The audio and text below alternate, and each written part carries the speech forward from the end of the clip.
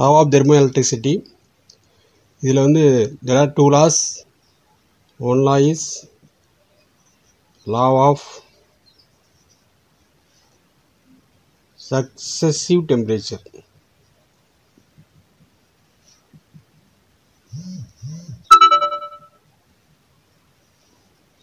Other one law is law of intermediate materials.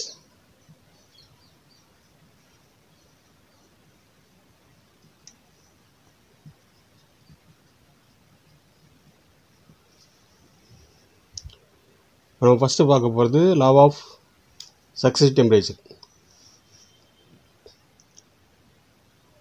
So if we initially temperature limits of the cold and hot junction, அதாவது temperature of cold junction அது மாதிரி hot junction அதோட limits வந்து T1 T2 எடுத்துக்கிறோம். சரி, thermoelectric corresponding thermoelectric வந்து என்னென்னா T1 T2. The temperature limits are T2 and T3. Temperature limits வந்து T2 T3 அப்படின்னா then the corresponding thermoelectric வந்து T2 T3. அதாவது சப்ஸ்கிரிப்ட் சூப்பர்ஸ்கிரிப்ட் போட்டிருக்கும். then T1 T2 plus T2 T3 equal to T1 T3, where T1 T3 is the thermoelectric when the temperature limits are T1 T3. இப்போது இதில் வந்து பார்த்தீங்க அப்படின்னா இதை ஈஸியாக நான் வச்சுக்கலாம். எப்படின்னா இந்த T2 T2 கேன்சல் ஆகுது. அப்போ இந்த T1 சப்ஸ்கிரிப்டில் T1 இருக்குது, சூப்பர்ஸ்கிரிப்டில் T3 அப்படி இருக்குது. We can understand the law easily. அடுத்தது நெக்ஸ்ட் law வந்து law of intermediate materials.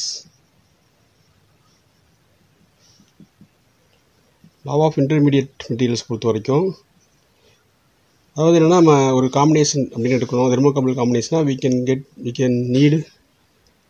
we need two metals. இப்போ இன்டர்மீடியட்டாக ஒரு மெட்டலை இன்ட்ரடியூஸ் பண்ணால் என்ன ஆகும் அப்படிங்கிறது தான், அதை பற்றி தான் இந்த லா.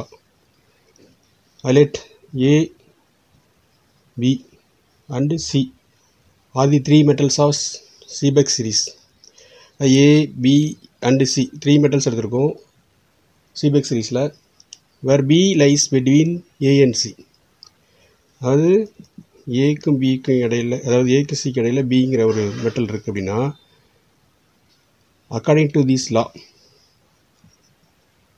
EAB plus EBC equal to EAC.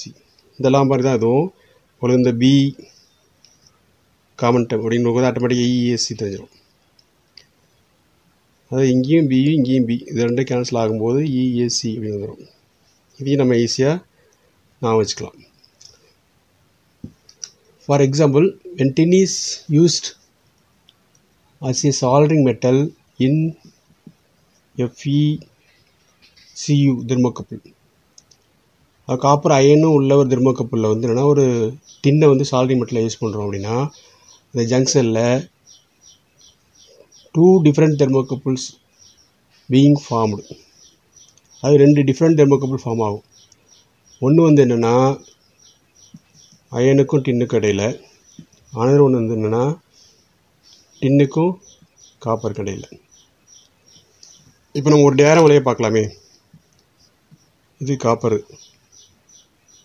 இது வந்து அயனு, இன்பிட்வீன் வந்து என்னென்னா உங்களுக்கு டின் வந்து சால்டிங் மெட்டீரியல். அப்போ உங்களுக்கு தெர்மோகப்பிள் இந்த EMF ஃபார்ம் ஆகிறது வந்து எப்படி ஃபார்ம் ஆகும் அப்படின்னா இந்த மாதிரி ஃபார்ம் ஆகும்.